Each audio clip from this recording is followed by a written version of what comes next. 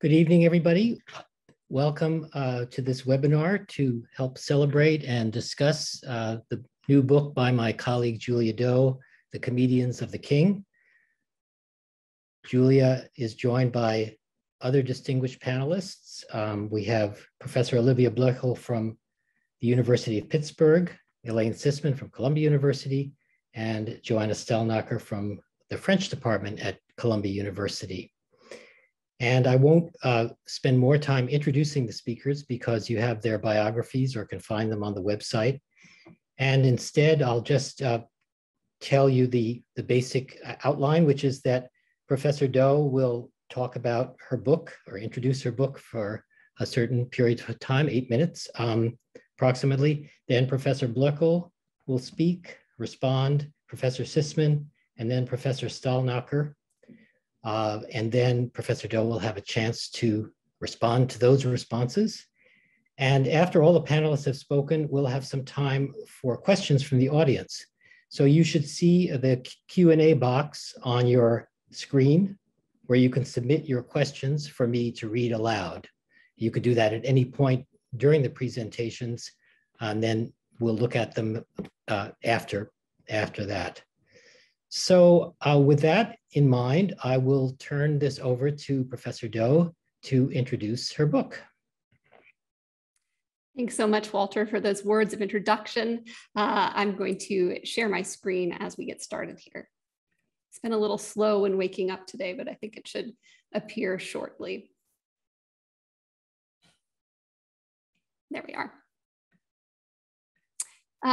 So thank you to Walter. I'd also like to extend my thanks to my fellow panelists for having engaged with this work, and to the wonderful mentors, colleagues, students, friends, and family who've taken the time to Zoom in today. I'm sorry we're not meeting in person, but I'm sending my gratitude through this webinar portal. And last but not least, I really should thank the staff of the Heyman Center for giving me the opportunity to share a little bit about how this book came to be, to explain to the many people who supported this project what exactly it is I've been doing with myself for the past 10 years or so. In writing The Comedians of the King, I've had the good fortune to immerse myself in some remarkable libraries, including the French National Archives and the archives of the Paris Opéra. My tasks in these glamorous looking locales were not always terribly glamorous. I was putting together a narrative of operatic development by combing through stacks of dusty scores, records of theatrical programming, and boxes upon boxes of royal receipts. The picture to the left may prompt a little nostalgia or a little dread amongst the French historians in attendance. In the 17th and 18th centuries, the French monarchy lavished truly extraordinary sums of money on musical spectacle, with expenses ranging from the mundane to the mind-boggling. An example of a mundane expense, a few thousand livres for Marie Antoinette's harp teacher. She took lessons nearly every day. An example of a mind-boggling expense, a few million livres for seasons of ceremonial entertainment at Versailles. An inventory of the royal household made on the eve of the revolution gives us a sense of scale here. By this time, the court owned 200 opera sets, 6,500 dramatic costumes, a prodigious quantity of props, more than 82 bunches of feathers, 8,200 bunches of feathers, more than 120,000 gemstones for decorations, a considerable amount of music, and dozens of keyboard instruments. The government made these investments because music and theater were integral to the image making of the state, like the architectural wonders of Versailles or the monumental tableau of Lebrun. Opera was a means of reinforcing royal power and placing it on public display. And this outlook is closely associated with the most prestigious of French lyric genres, the grandly allegorical tragédie en musique. One musicologist calls the tragic works of Jean-Baptiste Lully, for example, the courtiest court operas ever written. My students are starting to make fun of me for using this clip so often, but just for the non-musicologists here, a brief extract from Lully's Armide linked to the court of Louis XIV. It should make this association pretty clear.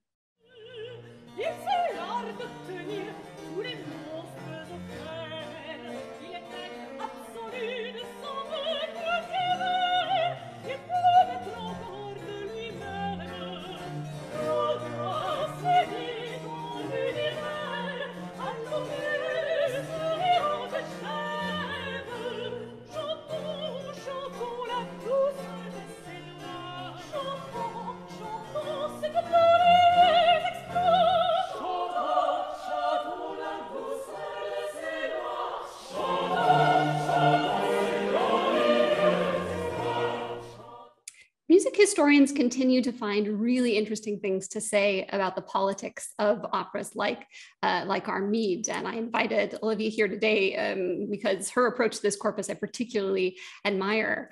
But as I dug through the archives of the French court, there were aspects of its theatrical programming that came to surprise me.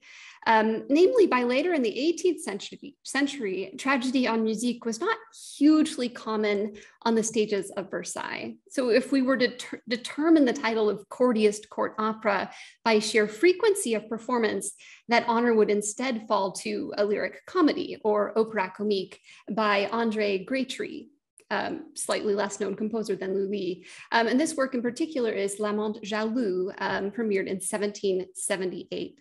So here's just a taste of this most frequently performed French court opera of the 18th century. You'll see it's a Figaro-esque domestic comedy. At this point, they're hiding people in closets to avoid the ire of our titular jealous lover.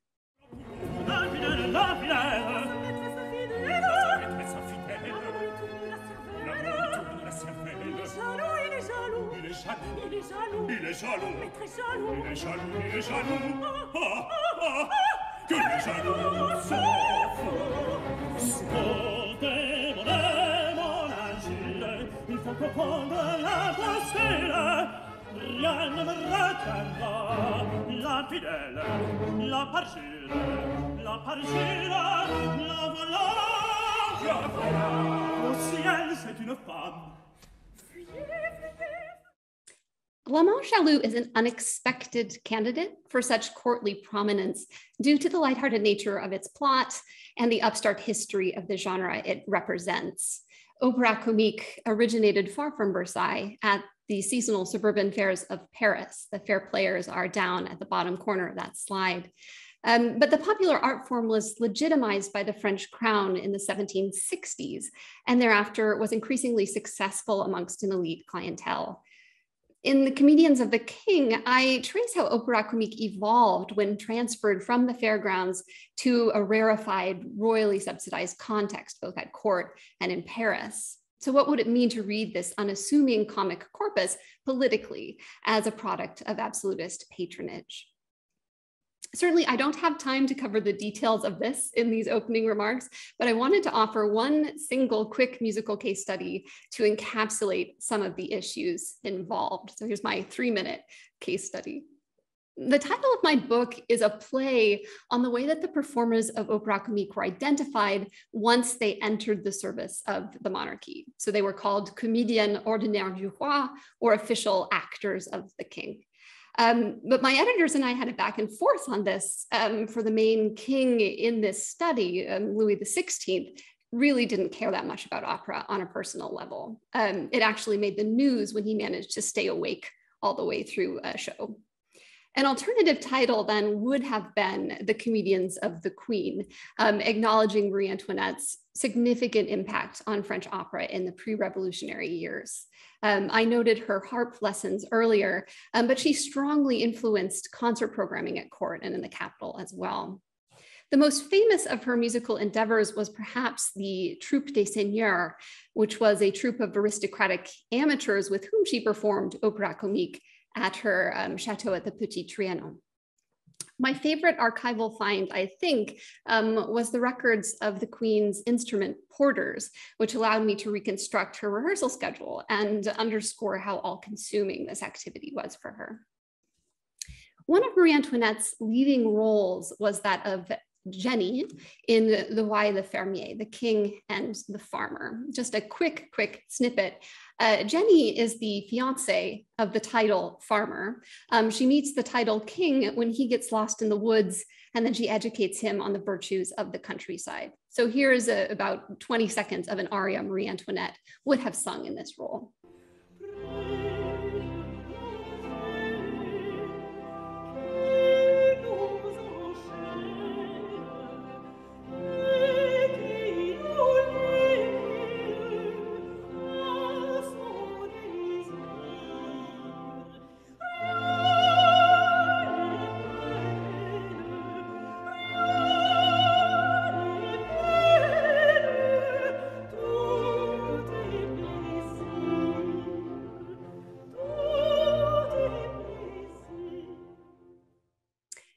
This Opéra Comique held one set of meanings at its premiere in Paris in the 1760s.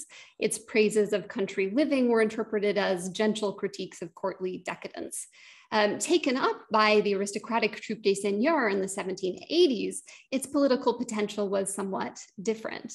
The Queen used this performance to solidify ties in her social circle and also to affirm her benevolence towards her rural dependents. And I'm not at all saying that wasn't problematic. The full story of that is unpacked in the book itself. Remarkably, the sets for Marie Antoinette's production of the Why the Fermier are still extant, one of very few from that court collection that survived the Revolution. Looking at these flats in isolation gives a sense of the stylized rusticity of much 18th century Opéra Comique. But my goal in The Comedians of the King was to better account for the context in which that repertory was presented, to zoom out, if you will, exploring the tensions between the popular heritage of these works and the extravagance of their eventual courtly frame. I'll stop here for now, but I really look forward to hearing the thoughts of the panelists and expanding on any of these issues further in the Q&A. Thanks so much. Thank you so much, Julia, for that great resume of this very rich book. So now we'll hear from Professor Blechel, who will respond.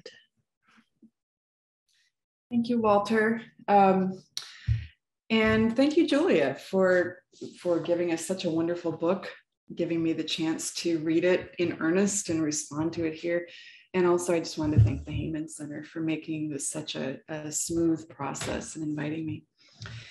Some of what I'll say will recap a little bit of what Julia already said, but I thought I would start by highlighting a few of the key contributions of the book as I see them, and then just pose a few questions I had while I was reading.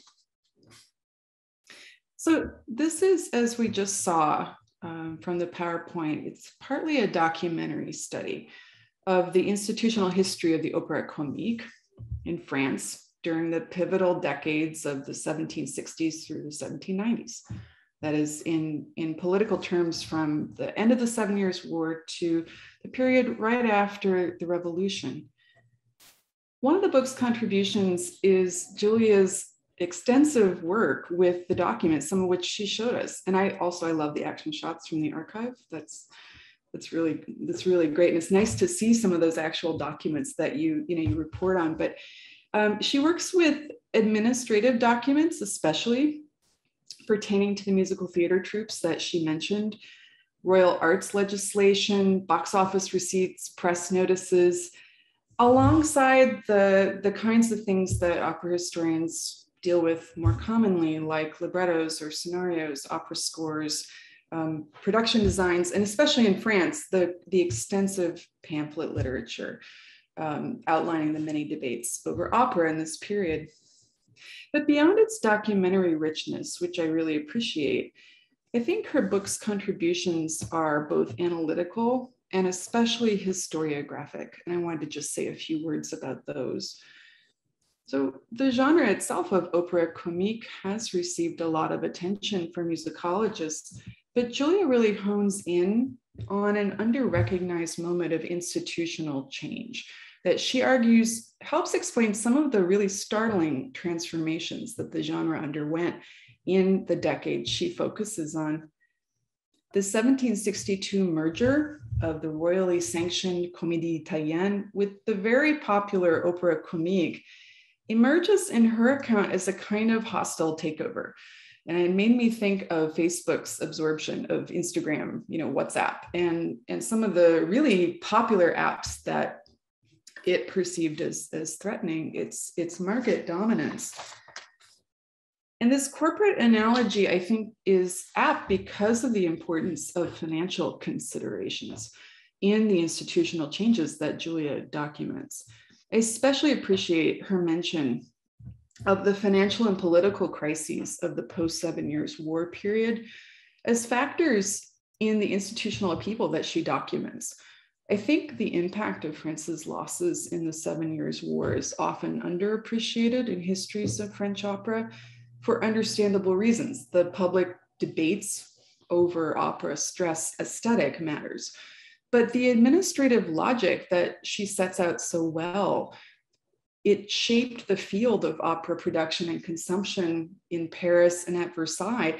And this logic, I think, did really respond to these faraway events, as well as to more local conflicts.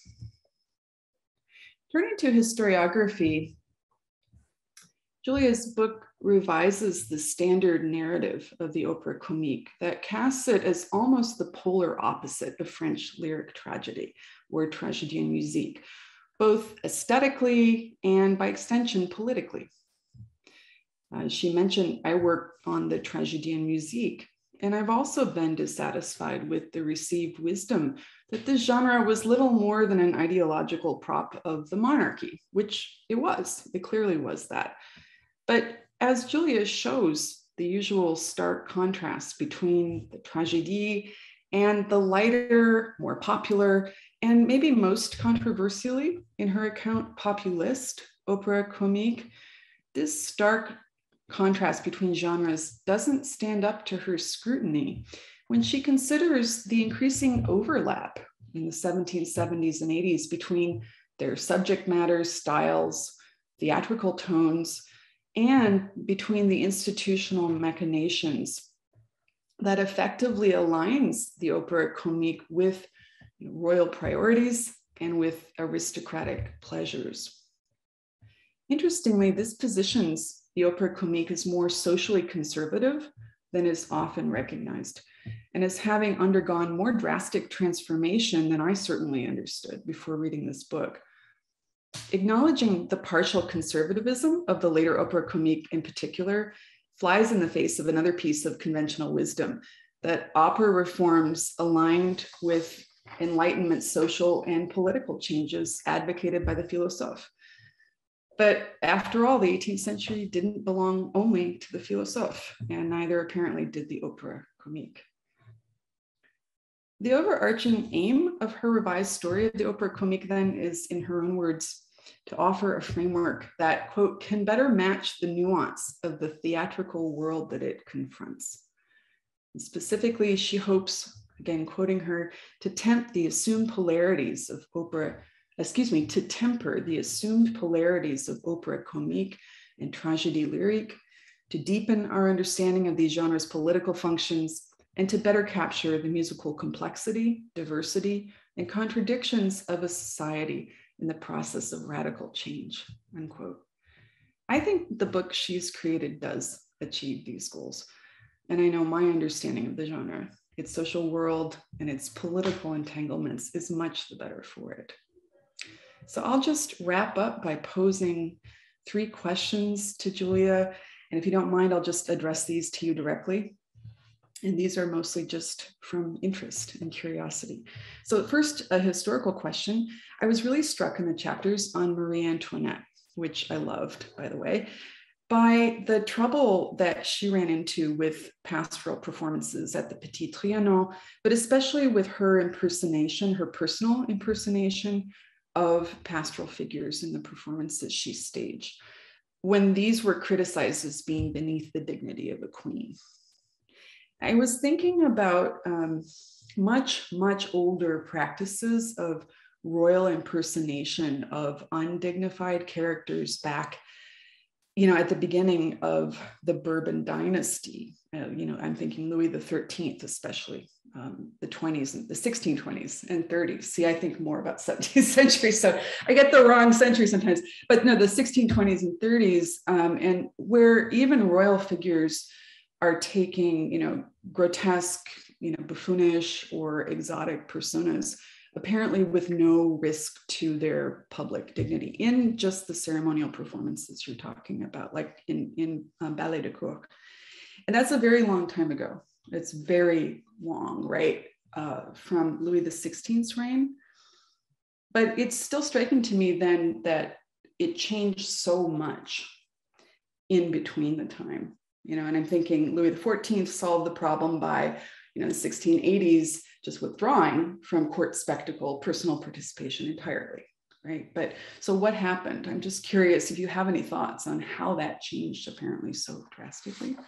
Does gender have to do with it? Is it different when it's a queen versus a king? I don't know. The second question was just, I wonder if you could clarify how you're using two descriptive terms that you pepper throughout the book, modern and cosmopolitan. It's pretty clear, I think, what characteristics you're identifying with the descriptions. But, of course, they carry value as well as descriptive power. And I'm asking because I worry sometimes whenever we take on terms as just descriptive that were in their original context, discursively constructed, polemical and conveying value. So I'm just curious, do you have any thoughts about that? Are these just useful terms and that's it? And what's the relationship with the idea of mondanité, which comes up once? And finally, I got thinking about, and I think I won't share this in the interest of time, but I got thinking about, say, the database that Julia Prest has put together on performances in the later 18th century in the French colony of Saint-Domingue, which included many opéra comique, or the work that David Powers has done on that. Opera capital, very far from the hexagon. And I know that's not your study, but that work is so terrific. And there were so many adaptations of just the opéra comique you're talking about. So I just wondered if you had any thoughts about how that larger world of French comic opera might fit with the narrative you've created. So thank you so much again. And I look forward to hearing what everyone else has to say. Thank you so much, Olivia. That's great. Now we'll turn to Professor Stelnacher for her response. Thanks, Walter. Julia, I'm so glad that we have the occasion to celebrate your book together. I want to start by congratulating you. And what I want to talk about first is what I most admire about your book, among many things.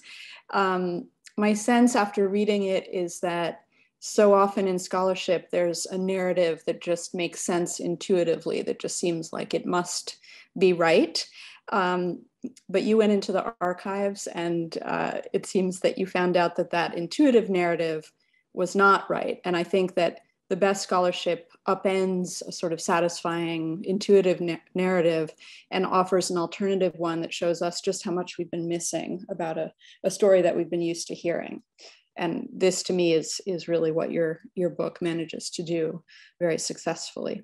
So the intuitive narrative here, as I understand it, is that tragic opera or tragédie lyrique was in 18th century France the prototypical genre of the Bourbon propaganda machine. It was supported by and in turn supported the rigid social hierarchies of the old regime. Lyric comedy or opéra comique, in contrast, was the upstart genre. I think you used that phrase in your opening remarks, with its popular origins in the Parisian fairgrounds and its ties to the politically subversive philosophical movement. But what I think your book shows is that, in fact, the rise of lyric comedy in the second half of the 18th century was made possible by royal patronage following the integration of fairground players into one of the 3 royally sponsored theaters, the Italian Comedy or Comédie Italienne. It was in particular the patronage of the foreign-born, music-loving Queen Marie Antoinette that made this possible. While her husband, Louis XVI, was largely indifferent to music, as you've mentioned, like my father not managing to stay awake during the opera, Marie Antoinette favored Opéra Comique in Paris and at her faux rustic retreat at Versailles, Le Petit Trianon. And like Olivia, I really loved the chapters on Marie Antoinette. And one of my favorite things about the book is the way that you give credit to Marie Antoinette for her musical patronage and show how her patronage of a genre with popular origins paradoxically made her appear even more out of touch with her subjects. So she seems to be doing something that in a certain sense should align her with her more popular subjects, but it ends up getting her into hot water, as so many other things did. Your narrative also considerably complicates our understanding of the question of national taste in 18th century France. So much attention has been paid to the mid-century querelle des bouffons, or quarrel of the comic actors, in which the philosophes were partisans of the modernizing, passionately expressive Italianate opera against the conservative hegemony of the overly intellectual French music incarnated by Rameau. And once again, you upend this narrative. As you grant at the beginning of the book, it's not that these narratives are completely wrong, it's just that they need to be nuanced. So you show that opéra comique came to be considered a national genre, becoming a popular French export, including in the French colonial empire. And that's one of the reasons that I think that Olivia's question to you is about Saint-Domingue is a very interesting one to pursue.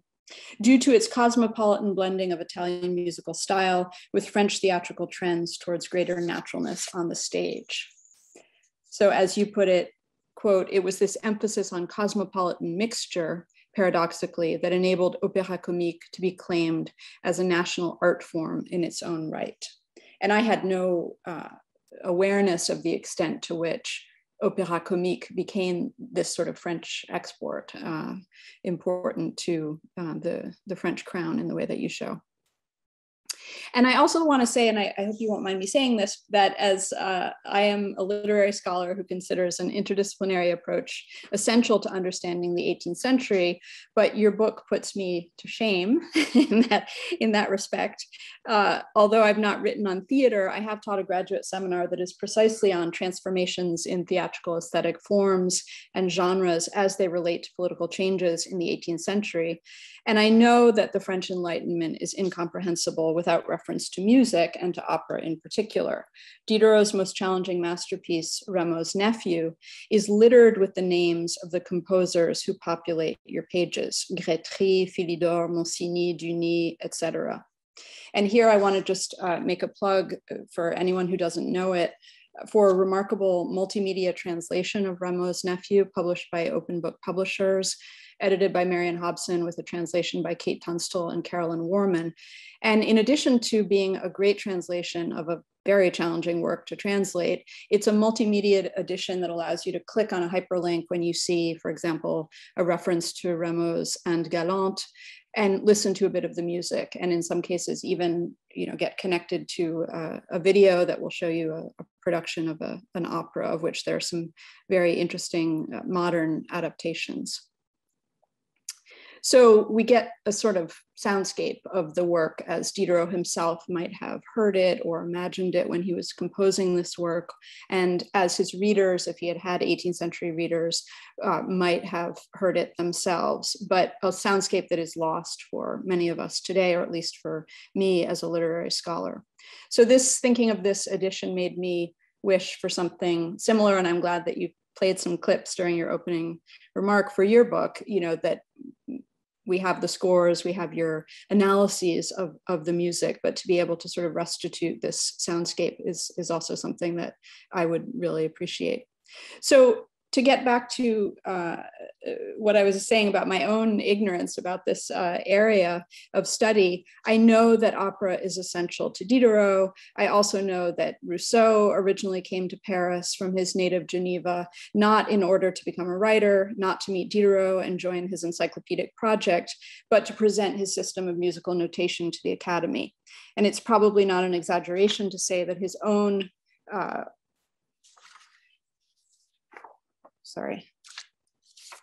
there it is. His own lyric comedy, Le Devin du Village, or The Village Soothsayer, presented at mid-century at the Royal Court at Fontainebleau and then in Paris to great acclaim, was far dearer to his heart than his entire philosophical system or even his late autobiographical writings.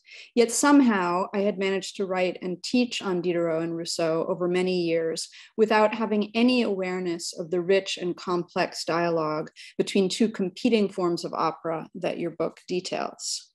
You, in contrast, pay close attention to the theatrical forms and genres that influence tragic and comic opera, notably Diderot's theorization of le drame as a genre between comedy and tragedy that seeks to undo the rigid genre and social hierarchies of the old regime.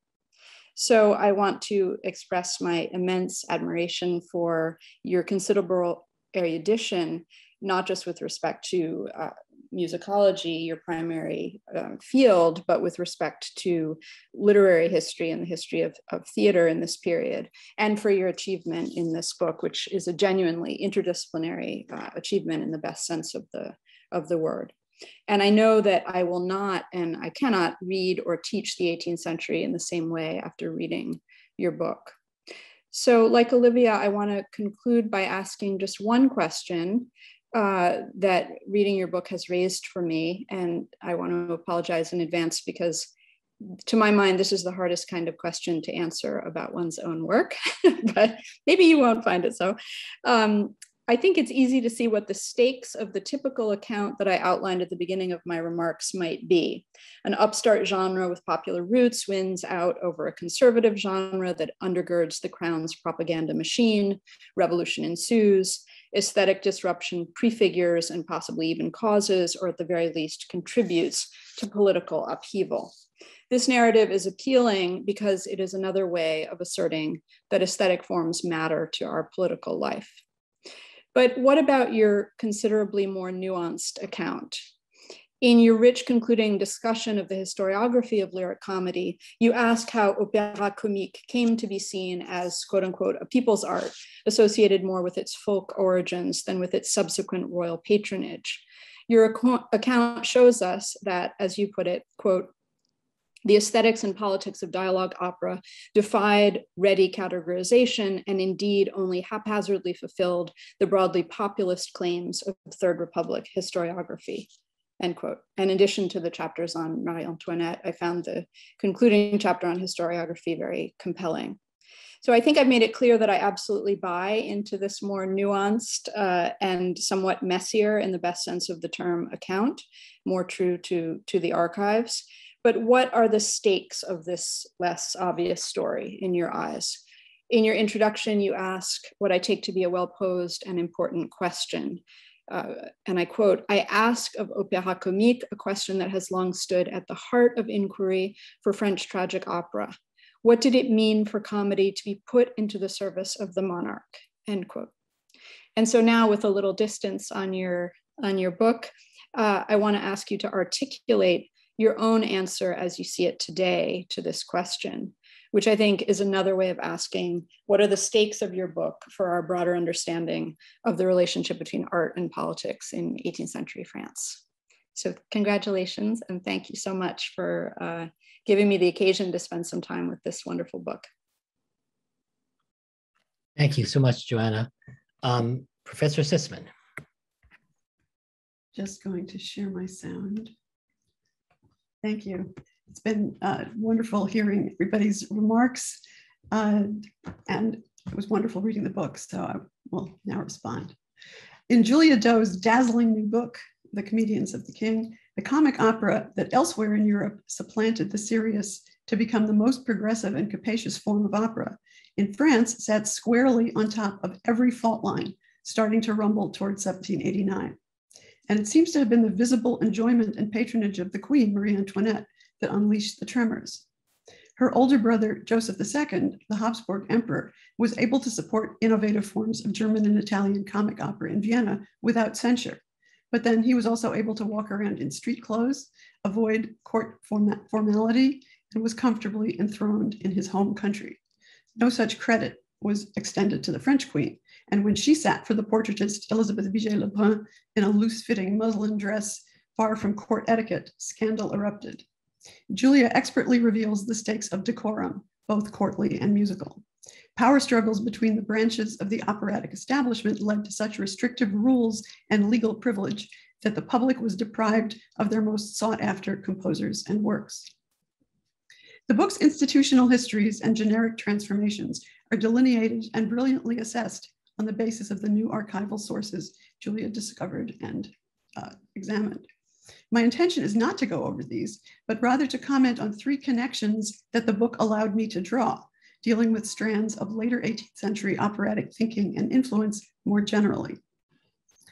First is the role of Opéra Comique in developing the idea that heightened musical expressions should no longer be limited to highborn characters. The social mobility of musical expressiveness had vitally important ripple effects. In Mozart's opera buffa, The Marriage of Figaro, based on Beaumarchais' widely known and widely censored play, the servant protagonists Figaro and Susanna do not step out of their expected stylistic locations until the fourth and last act. But here, Susanna occupies the musical space formerly allowed only to the Countess. She is granted a full scena ed aria with accompanied recitative and an aria with obbligato wind instruments. These concertante instruments elevate the station of the rustic musical topic, as nature herself seems to join Susanna in singing Devieni non tardar, and forgive me, I'm just going to play 1 minute of it with Diana Damrau.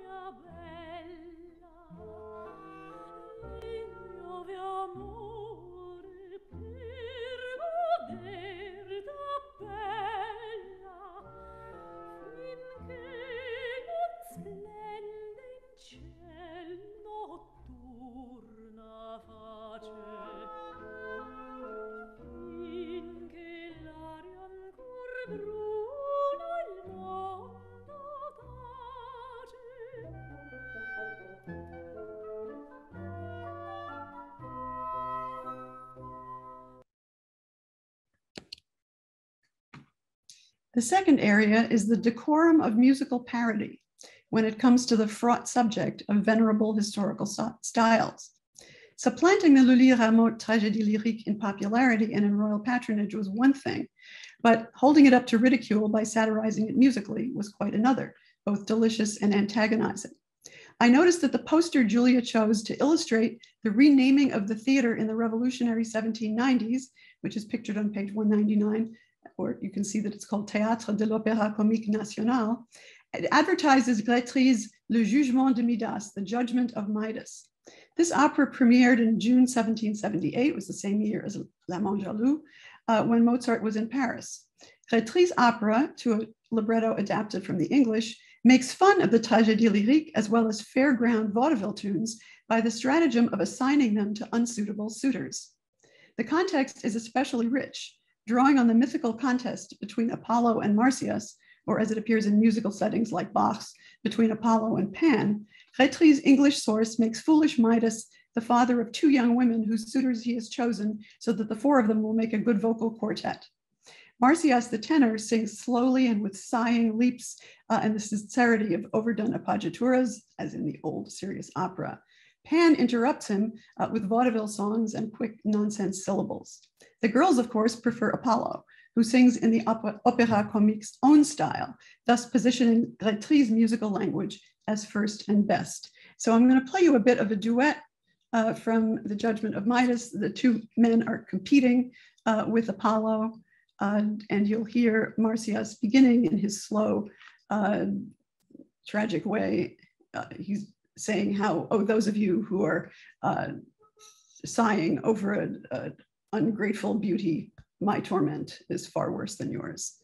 And Pan is not doing much in the way of saying anything.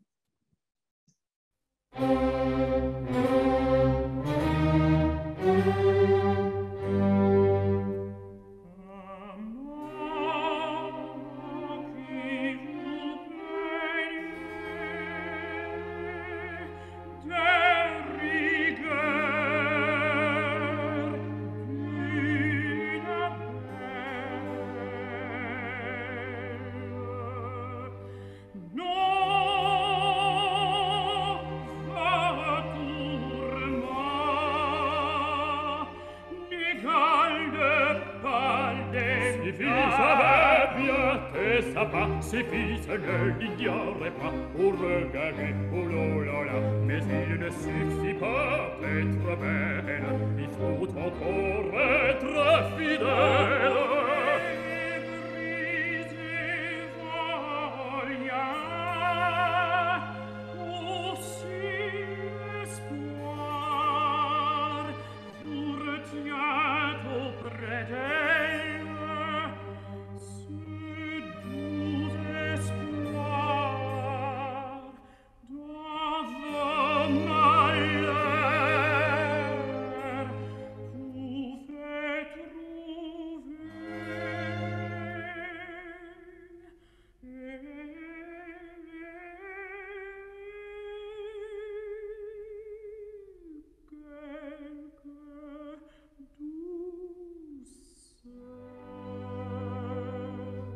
Préparez votre peine, digue do, dondelle, mais bientôt vous changerez de ton, ma belle digue do, sans pouvoir briser votre chaîne, belle digue do, dondelle. That's enough of Marsyas. The conscious assignment of historical styles for onstage ridicule extends to Mozart's Don Giovanni, in which the Don's own contest, Cimento, with his nemesis Donna Elvira, places her as inappropriately learned in diction and inappropriately elevated in musical style. As Julia makes clear, the admixture of serious elements became essential to comedy, but it could be a two-edged sword. Finally, the latter point leads to her consideration of heroic comedy, to Sargine, and especially to the afterlife of Richard Coeur de Lion, Richard Lionheart, not content to leave the reception of that huge success in 1791, as David Charlton does in his book on Grétry, she studies the different valences of meaning in a work associated with the counter-revolutionary cause brought back to the boards by Napoleon in 1806 and later modernized by Adolphe Adam for a long 19th century run. The signal musical number from the opera did not disappear after 1791, however.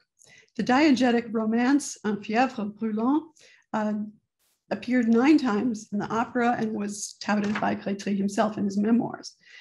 Although the opera was suppressed by the revolution after 1791, it was translated and had a big run in Vienna, in German, and in 1795, it was turned into a heroic pantomime ballet for Vienna, where Salvatore Vigano performed it 32 times in its first year.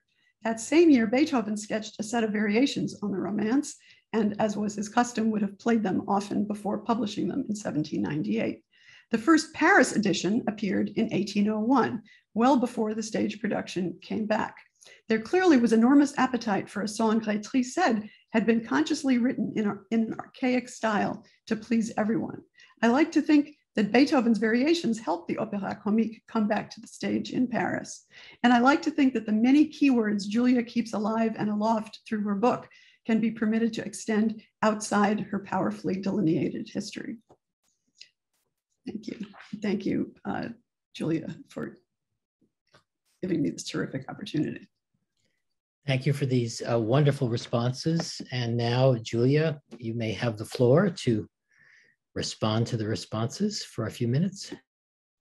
Oh, goodness. I mean, I can't thank the panelists enough for having come up with such beautiful synopses of my arguments and kind of pushed at the ways where they have broader meaning, whether I've recognized it or not. That's really gratifying to hear. I keep thinking this is the moment I put the book aside and now finally completely clear mind to new projects. And you've given me such like rich things to think about that I keep wanting to reflect on them. I almost don't know where to start with the questions. I suppose I can think a little bit. I mean, if we're talking about Marie Antoinette and the questions of the pastoral, I'm going back to Olivia's initial question, this question of representation. Why was it a bigger deal if Marie Antoinette was doing this in the 1780s than would have happened in earlier ballet court spectacle in the 17th century in France? I think that actually aligns with something that Elaine was saying about this kind of social transversal that was allowed a little bit more for Marie Antoinette's brother, Joseph II. In Vienna than in Paris at the time. Or I suppose it's a question of society has changed around them, and that's what has made different kinds of of operatic role playing now out of touch, or the sense that if distinctions, actually social distinctions, are becoming less and less clear in the world outside of the theater, then traversing them in the theater becomes more of a big deal, which had happened by the later days of the 18th century, though certainly gender and certainly her foreign nationality had a lot to do with the criticisms she raised as well. In terms of, and I think, Olivia, also your question about cosmopolitanism might tie into your question about the French colonial empire, might tie into Joanna's question about broader stakes. I'm not sure I can tie all these threads entirely virtuosically just yet. I mean, in most simplest terms, so Olivia's first question about what does it mean for a repertory to be cosmopolitan, I suppose in the most limited sense, the French use that word to mean Italian, which is not a really satisfying definition, but everything that is not French is actually Italian in this kind of dichotomy that Joanna also brought up. But the fact that it's being used that way discursively in music criticism certainly makes us overlook the fact that this was also a very extremely well-traveled repertory. There's good literature on how tragédie lyrique also moved beyond French borders, and Rebecca Arendt has talked about that, and a little bit outside of Europe as well. But Opéra Comique has been overlooked in this story, even though it was much, much more well-traveled. I mean, really got around all over the place, to Russia, to Germany, to England in translation, to the United States, to Philadelphia, to Charleston, to New Orleans, and certainly to the French colonial empire, to Saint-Domingue. Fortunately, there's really good work being done by kind of young scholars following Julia Prest and David Power's model. I know Henry Stoll at Harvard is working a little bit on how far this repertory traveled, what kinds of uses it might have for French politics, how it might be inflected. I've also been thinking a lot lately about how none of this cultural transfer is unidirectional.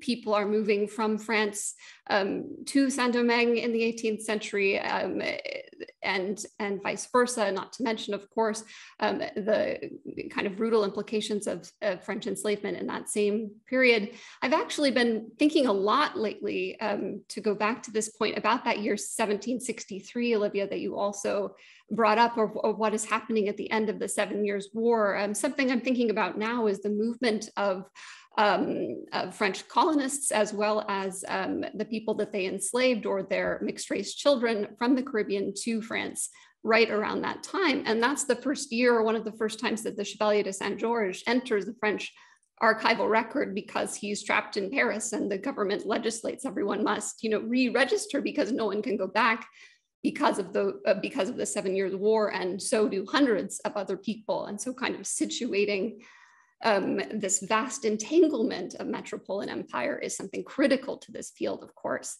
as we go forward. And I guess I would say, just in closing to Joanna's question, I want our politics of this genre to be nuanced. I want us to be able, I think I just want the politics of Opéra Comique and the impact that it had to be taken more seriously. Because if it's comic, certainly it gets this underdog story, but the way that the works themselves are impacting the society around them and reflecting those social changes hasn't quite been told properly. So I think looking at this repertoire in a variety of contexts and looking at it in all of its nuances is something I want to think about, and I'll think of new ways to articulate that more clearly. That's such a good question. No, I so appreciate these responses and the way they've made me think about this material I thought I couldn't think about anymore. Thank you so much, Julia. Maybe we'll have more discussion. We have probably about 10 or 15 minutes left.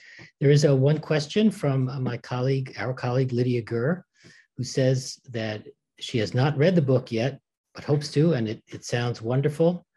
She says, I only wanted to ask about the theory of comedy that emerges from the study.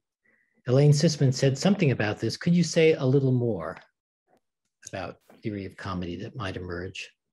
I think I'm going to punt it to Julia if she can. I mean, I talked about Julia's points in essence about the growth of comedy to allow movement among, to allow expressiveness not only to inhere in noble characters, but for modes of heightened musical expression to be shared by all, since they're common to all. And also that the theory of parody that seems to emerge is, well, Julia, you know more, can say more. Oh no, certainly. More than I. Yeah, I know. I really appreciate, Elaine, how you've drawn some of the innovations in these French works to kind of the bigger names of Mozart, of Beethoven, who certainly were extremely familiar with this repertory. I would say what I'm adding to discussion of Opéra Comique, especially from the literary side, is concentrating much more on the interaction of music and text, as we opera scholars are prone to do, because these works don't quite make sense just on the page, or there's often so much going on in the way that the music is reacting to stylistic convention, which is very, very tricky in the French context, because stylistic convention is just not simply a matter of decorum. You know, king should sing in one way, peasant should sing in another way, but it's also a matter of legal statute. The Opéra, the most prestigious of French institutions, has a patent, essentially a monopoly on musical expression, and so can dictate to other theaters what kinds of music they use in their spectacle. So certain kinds of music are technically off limits to Opéra Comique, which adds a new layer to these character transversals. So if a character is using a forbidden musical language, both in terms of decorum and in terms of the law, it can really tell you a lot about these kind of mixing of registers that we see in French, adding a layer to the mixture of registers we see in those huge trends in French spoken theater at the same time, the drame bourgeois, and so on. That was flabbergasting to learn that the audiences wanted to hear Italianate material, but the Opéra prevented the Opéra Italien from doing it, but they themselves were not going to pick up the slack. So no one would get to. Yeah, a lot of those rules were really pretty ridiculous. Elaine is referring to the fact that essentially when anything was successful for these comic actors, the higher rung on the theatrical ladder, the opera would make them stop doing it. So as soon as they were successful with translating Italian operas in Paris, the opera said, no, you've misread our patent. You can't in fact do that anymore, even if they had no intention, yeah, as you said, of using it themselves. Yeah, couldn't perform on Tuesdays or Fridays because that's when they wanted to put on operas, that kind of thing. I just wanted to ask, it was fascinating to hear you play the aria or section of it that Marie Antoinette herself would have sung. It made me wonder a little more about the singers. But specifically, I was thinking, gee, did they, it sounded like it wasn't that hard to sing. Did they fashion that for her like the way Cole Porter, wrote for, Fred Astaire or Lerner and Lowe? Sorry, I'm teaching my musical sports. Wrote for Rex Harrison, tailoring those songs. I was wondering at all if perhaps you talk about this in the book and I can't recall, but certainly Marie Antoinette is a singer, but the other singers who were available at any rate at Versailles. Mm-hmm. Yeah, what were the capabilities of these particular singers, as well as kind of what were the technical demands of Opéra Comique more generally? Well, it got a whole lot harder over time, is what I would say. So the earliest works in my study from the 1760s or so were quite challenging. They did have moments of virtuosity, but they weren't that difficult to put together, and ensembles were quite small because that was also something that was legally defined. As we get into the 1770s, 1780s, 1790s, the technical demands are certainly as challenging as what might have gone on at the Opéra. And actually, I didn't mean to do this, but the first Opéra Comique that I showed in that example, L'Amant Jaloux, a quite intricate ensemble work, the Troupe des Seigneurs tried to do that. There's a little note in one of the registers that says, Grétry called to the Trianon to help produce this work, but it did not ever happen. I don't think they could put it together. So there was kind of a limit past which an amateur theatrical company would have had trouble going past. Thank you so much. So we have a few more minutes. Do our panelists have more questions for each other or for Professor Doe? Joanna, please. Yeah, I wanted to ask you to speak a little bit more about the question of gender, simply because, the question of women appearing on stage and what the implications of that are for a reversal in power relationships between men and women was a particular preoccupation, as you know, obviously for someone like Rousseau. So I think your book really gives us a sense of the class implications of the interaction between Opéra Comique and tragédie lyrique, but perhaps less about gender playing out differently in those two genres. Is that something that you think is important to this story or not so much? Oh gosh, yeah, that's such a rich question. It is true that I don't deal with that too much, though of course it is deeply entwined with the story of Marie Antoinette and the ways that people were concerned about her traversing the boundaries of power, and that shown in taking over artistic patronage and so on. I would also say, of course, and you would know better than I in terms of the drum, or just the kind of idea of sensibilité and sentiment, and being moved to tears at the opera. That dialogue is much more associated, like the power, the power of spectacle, the power to move, is much more associated with the Opéra Comique than the tragédie en musique, even though it is associated with both. And I would say that of course is giving power to women who are suffering. I mean, it's kind of the beginnings of, or the continuation of, this long story of operatic heroines who we must see suffer to feel that connection on stage. And I would say that's very closely connected with this culture of sensibilité and the Opéra Comique. Yeah. Yeah, thanks. That's great. Thank you so much. Would any of that have been a problem for the Queen to be seen suffering? It was bad enough for her to be seen representing anyone who was not monarchical, but yeah, emotional. Yeah, so I'm trying to think. She does face somewhat serious situations in The King and the Farmer, the Roi le Fermier, kind of attacks on her dignity from a bad aristocrat, basically. But that kind of critique didn't come up as much, I think, mostly because these events weren't hugely well publicized in her own personal performances. It was kind of a limited circle of who could see them.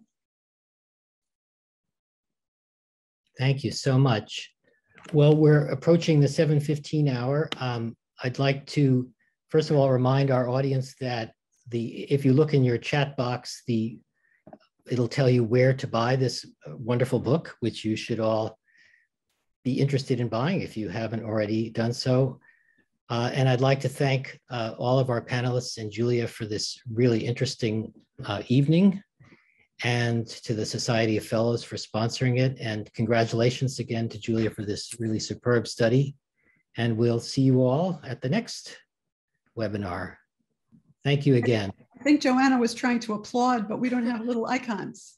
Oh, So okay. I think we want to applaud Julia.